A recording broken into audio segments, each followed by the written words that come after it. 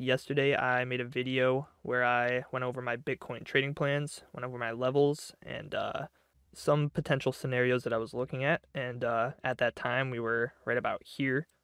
And so I want to talk about what has happened since then. One of my scenarios ended up playing out pretty perfectly. Another one did kind of end up playing out, but we didn't get much follow through with that one. And I want to go over the trades that I'm in right now. So I did take a trade up here. That one ended up getting stopped out at a small loss. And then when I woke up this morning, I actually had missed this move, but I was able to get in right here, and I'll go over how I did that. So first off, I was targeting these boxes because number one, they were some fib levels, the golden pocket and the 786 of this move. And these were also some highs that I was basically looking to take out. I was essentially looking for price to come above these levels, hit whatever stop losses were above these highs, and then get a quick move back down. That was basically my trading plans yesterday. And when we hit off of my first resistance box, we actually did form some bearish divergences here with momentum and money flow. See that on the 3-minute as well. I think even, yeah, on the 12-minute. Money flow is still coming up on the 12-minute, but we still got the divergences up to the 12-minute. And we got pretty much what I was looking for. We took out this high over here. We quickly wicked above it, quickly came back down. We actually did technically get a 1-minute CDW right here, but then we just, took out that high right away. And so I wouldn't really call this a 1-minute CDW, but on some of these higher time frames, this does look like a liquidity grab. We got some wicks above here. Didn't quite close the candle below these highs right here, but it was pretty close. And then, we immediately started to drop. So, that looked like a decent trade. Like I said in my video, I wasn't really rushing to get into any shorts. So I made sure to keep my risk low with this one. And we never actually ended up hitting my TP1. We only had like a 0.36% move. But I did move my stop loss to above these previous highs to take off some of my risk. And I just, TP'd a little bit for my long. So it was basically a break even. I lost a little bit of profits out of my long, but, that's all right. And then this morning, we got this whole mess of candles right here. And this happened at like 8 a.m. So I was actually asleep when this was going on. But when we got this Darth Maul candle here, we actually ended up coming right into my second zone of resistance. We took out these highs over here, came pretty close to tapping off that 786. We still got a rejection in between the golden pocket and the 786. So, didn't have to exactly tap off it. And we still took out these highs over here.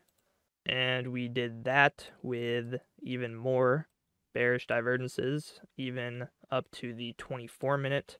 And on the 12-minute, you can even see the money flow decreasing as well as we were forming these divergences. I mean, this looks like some wild price action right here. Did we go up or down first? I'm not sure. It looks like we might have come up, then down, then all the way back up again. So, I mean, you could have had a chance to re-enter because we came up pretty close to those highs. But like I said, I actually didn't end up getting in until this retrace right here. So when I woke up, I saw all this nonsense that was going on.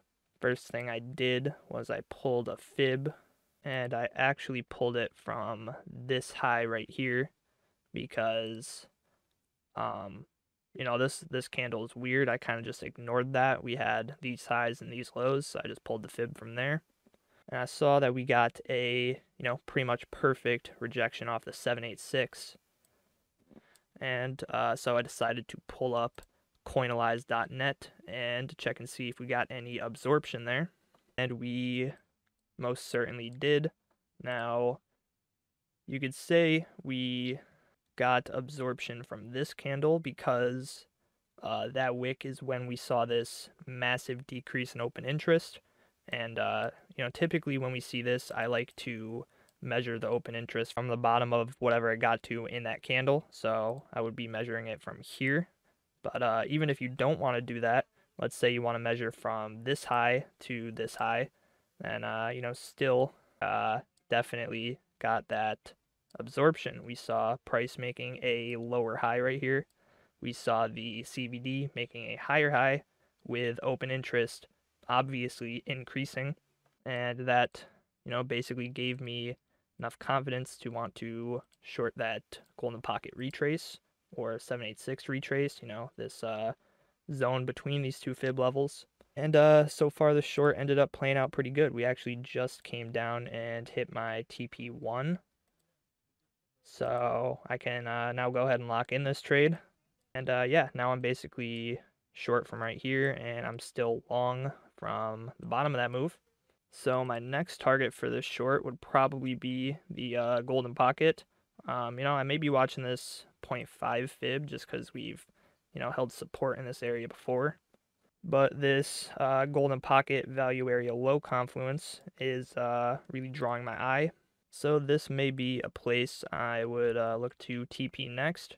And maybe if we can see some bullish absorption or maybe some local bullish divs here, I might want to add a little bit into my long. And yeah, that's basically how I'm playing this right now. We could also be looking at like a diamond type thing here, because we got this little range. We then got crazy move setting new highs and new lows. You could technically consider this a diamond of sorts, I guess. Maybe we broke it already. I don't know. I don't trade patterns too much, but a diamond is a reversal pattern, which would mean that this would be a bearish diamond, considering we got this move to the upside beforehand. And now that I'm in a short, I may be looking to hold this down to that untapped daily level I was talking about, right down at 16,430. This is also the value area low of the larger range here, and we didn't quite make it up to the value area high up here, but you could say we got a move towards the top of the range. So now maybe we could be looking at a move back down to the bottom of the range, but I am still holding my long. Things aren't looking super certain in either direction here. The 4-hour is looking a bit more bearish than it was yesterday. The money flow's still trending downwards, but I'm still holding my long just in case, I don't know, we see some crazy Christmas rally or something.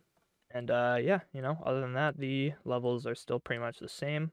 We still have, in my opinion, heavy resistance at 17,300, at 17,500, and I'm still watching 16,400 and 16,200 for potential longs.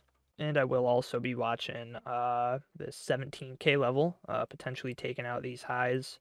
And we have a daily and a value area high up here as well. So yeah, levels are still pretty much the same. Longer term plans are still pretty much the same. And right now I'm positioned in both directions.